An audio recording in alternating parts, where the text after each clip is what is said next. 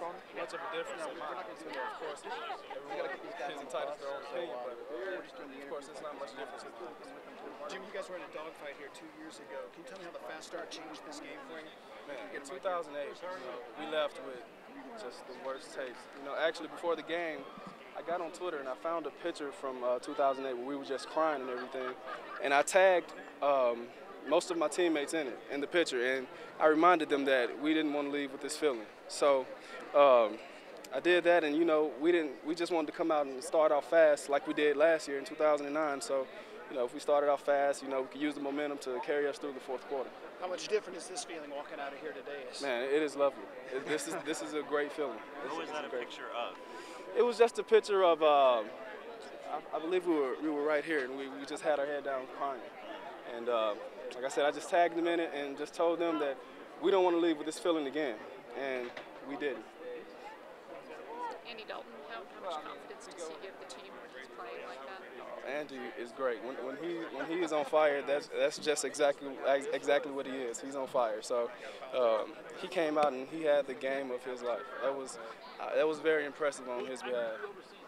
How much different was that for him, do you think, than 2 years ago?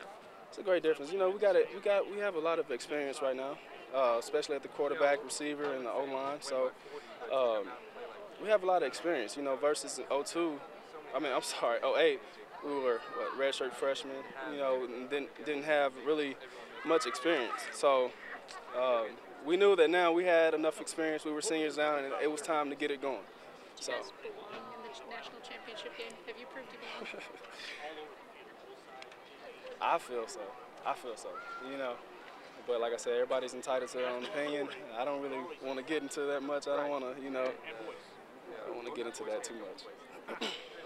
With all the, extra pressure added today, the blackout, game day, the really big national focus on this game, how did that affect you as a player and the team? It didn't affect me. We were here in 2008, and it was a nighttime, and they had a blackout. It was tough.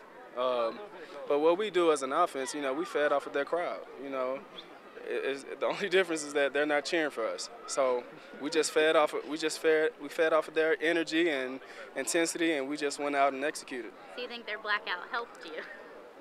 Anytime you have a good crowd like that, I feel like it's beneficial. So. What about the TCU fan turnout out here? It was great, right? It was great. We knew early in the week that they would have a quote-unquote whiteout, so we knew that we would have a little section up here, and they supported us well. Shouts out to them. They did a good job.